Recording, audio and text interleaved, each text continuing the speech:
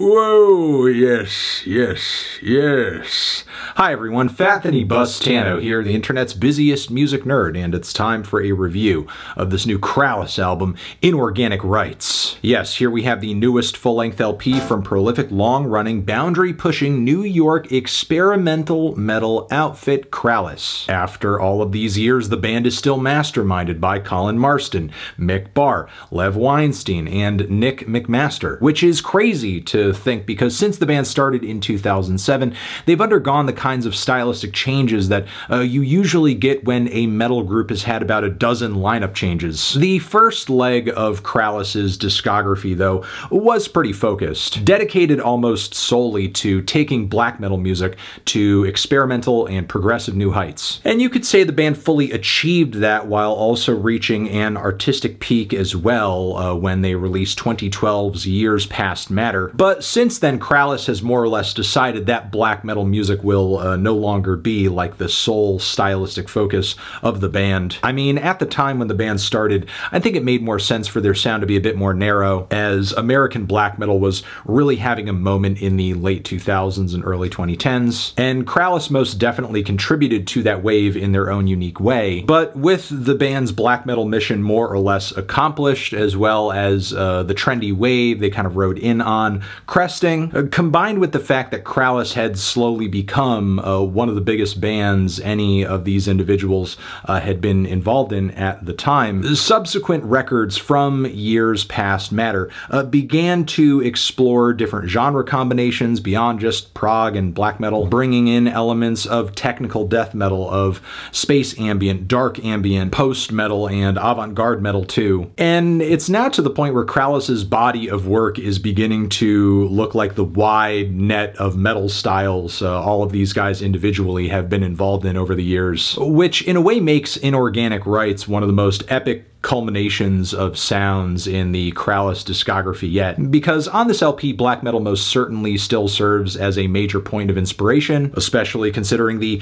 grim, twisted chord progressions, the blast beats, as well as slightly lo-fi and spacey ambiance surrounding these tracks. But many of the riffs and progressions throughout this album are very much pulled out of the prog metal playbook, with a lot of emphasis on synthesizers this time around too. And while this is most certainly not the first time the band has incorporated synths onto a record, I'll say previous attempts didn't really blow me away all that much, or maybe came across a bit awkward. Not so much the case on Inorganic Rites. I would actually say the synth layers and passages that are added to a lot of the bass lines of drum, guitar, they're actually kind of epic and borderline orchestral at points, and add up to a lot of massive and thrilling changes across some of these very lengthy tracks. I'll say that Krallice is working in some pretty unique synth patches for metal music on some of these cuts too, as the synth parts on these tracks can come across kind of abrasive or involve weird types of oscillation where tones and one-shots and noises will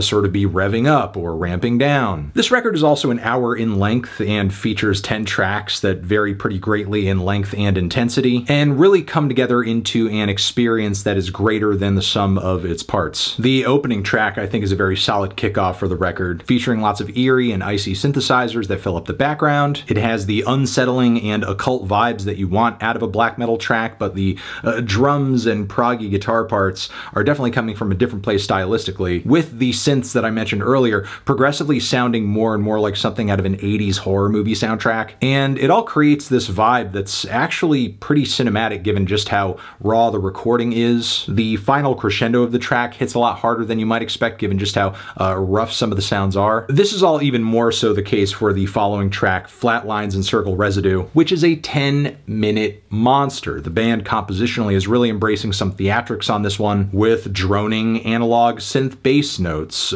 primal drum beats. The whole thing sounds like being slowly pulled down into the deepest depths of hell. But miraculously, in the final leg of the track, and reminding you, this is a long one, the vocals and synth layers all kind of resolve in a way that's sort of bright and hopeful, and it's really cool to hear Krallice not only only playing with different instrumental palettes, but moods as well with their music. The following ERDISCHEN, though, is much shorter and packs a very intense punch. There are some insane start-stop complex riff and drum passages all over this track that are eventually topped with these buzzing, harsh synth shots that sound like electronic horns glitching out. The whole thing has this progression to it that strikes a great balance between being engaging, it's fast, it's intense, but simultaneously not so dizzying and trying to wank itself off that it's a chore to follow. And what's also great is that we get a nice tight segue into the following track here, Forever, which is one of the biggest riff fests and barn burners on the entire record, with more mathematical riffs and rhythms, complemented with theatrical synth chords that kind of pull the whole thing together and bring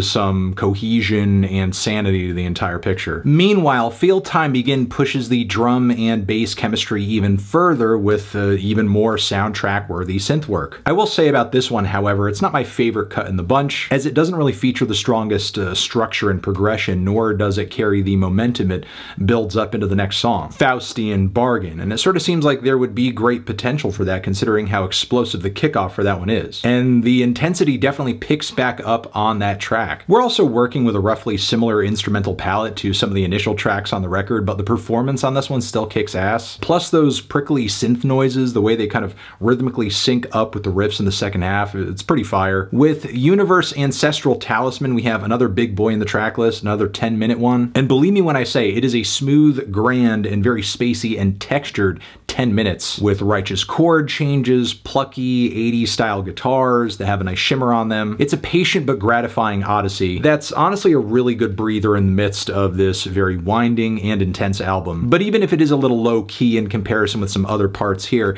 it doesn't kill the momentum at all. We head back into grim territory on Death by Misadventure, but I kind of feel like where this track lands and the lack of many memorable riffs on it kind of makes it feel sort of overshadowed a bit, as it's not a very big, exciting payoff for the previous track, and on top of it, it's just right before the longest cut on the record, the 13-minute FATESTORM Sanctuary, and believe me when I say, the band justifies every minute of that runtime, really pulls out all the stops for some of the most epic and intense prog synth metal passages you're gonna hear all year. Love the hellish organs that cover most of the track too. And miraculously, with the last song on the record, the band really could have eased up, I think, and thrown out a track that would be a very kind of chill, spacey, credits roll type moment, but instead they decide to go out with a bang and are just firing on all cylinders with maybe the fastest and most intense performance on the entire record. Even some shreddy guitar solos make their way into the mix that sound absolutely incredible, and with a lot of pounding riffs and drums, the band gives us a hyper-aggressive send-off for,